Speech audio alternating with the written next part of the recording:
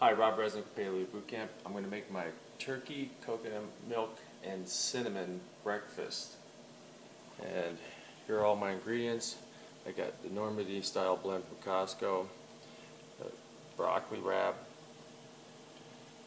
ground turkey, cinnamon, cumin, need to buy some more, coconut milk, and currants. And that's it. That's all I put in there. As you see, I got my pan going here with a 1/4 inch of water. I'm going to go ahead and take my turkey meat.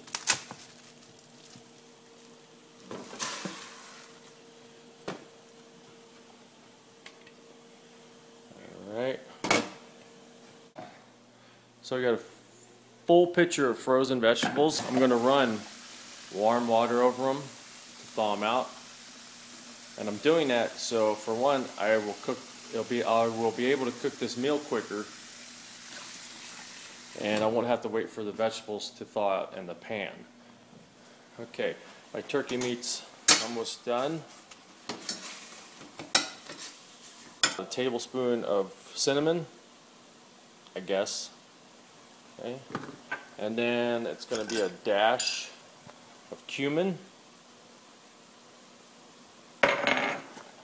and about a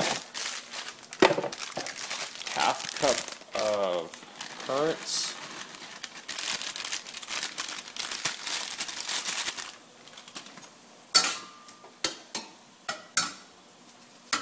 What I got left to add after it's done cooking is the Thai kitchen coconut milk, and I'm going to add 1 ounce of olive oil for more good fat. And I'm not putting the oil or the milk in until it's done cooking, because I don't want to heat up the coconut milk or the olive oil. Okay, I'm going to strain all the water out of my vegetables.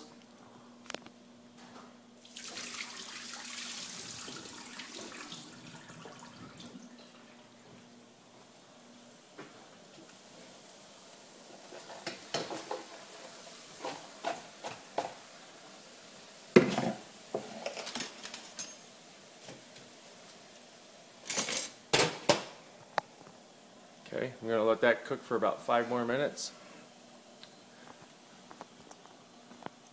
And then when it's done cooking, I'm going to add the Thai coconut milk and 1 ounce of olive oil. I'm doing that after it's done cooking because I don't want to heat it up and change the structure of the oil.